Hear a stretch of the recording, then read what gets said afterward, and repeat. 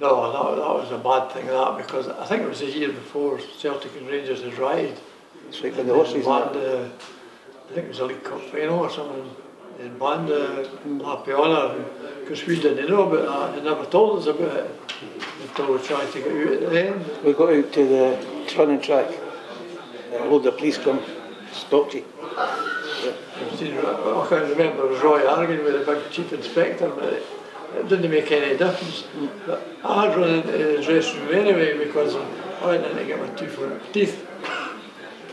Because I couldn't get back out when I went back out. Which was ridiculous, you know, because, I mean, who's going to riot in the crowd like Dunfermline? Even the Hearts, you know, the Hearts ones would be all the way home at that time. You know, so it was hard to bear, really, because that's part and parcel of winning the cup, isn't it? Celebrating with your fans. Yeah. Well, that was a wee bit, a downer actually on the day. I mean, it's a done thing, isn't it? You get your cup. And I mean, to be fair, it was the policeman that did that. There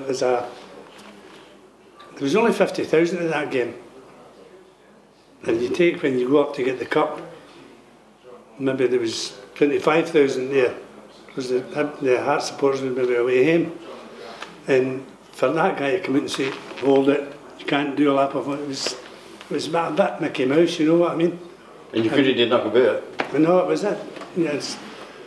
As we say, someday, guys, you'll never ever get to do a lap of honour again, just to run and wave to your pal in the stand or wherever.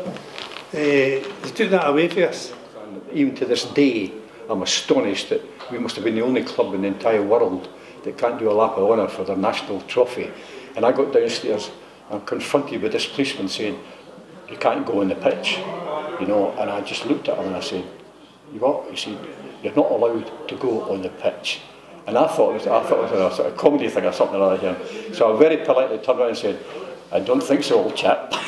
Or words to that effect. Anyway, he still wouldn't let me on the pitch.